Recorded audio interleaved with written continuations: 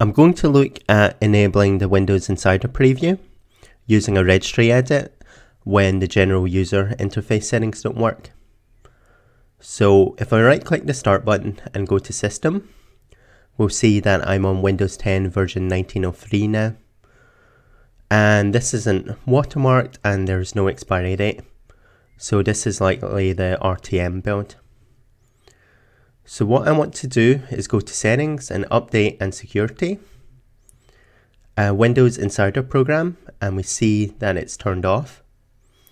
So now I'm going to select Take Control, and by default it will go to slow. I actually want to skip ahead, so I want to go for the most advanced Windows Insider preview. And I unfortunately get this error message.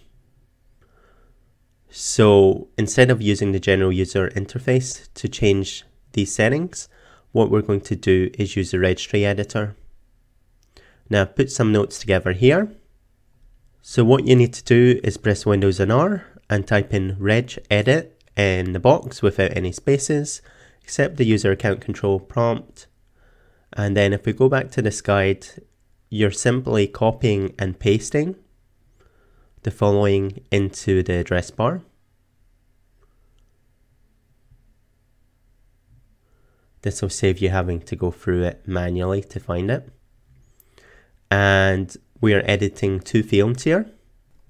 These are the content type and the ring, and they're currently set to active and WIS, which is for Windows Insider Slow Preview.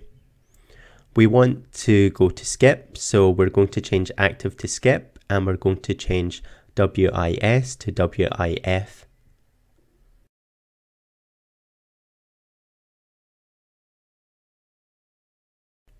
Okay, so we've got two more fields to change and they're under a different address.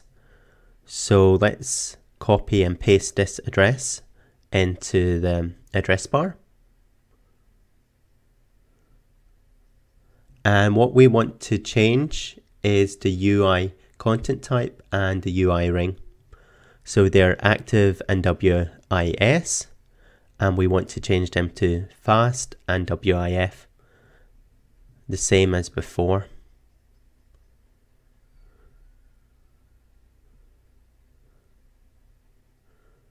Okay, so that's the changes made, and we close down the registry editor and we restart the computer.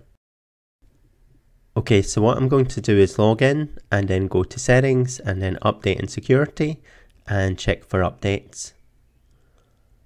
Now I should be offered the latest Windows Insider preview build. And if I also go to my Windows Insider program settings, I should be set to skip.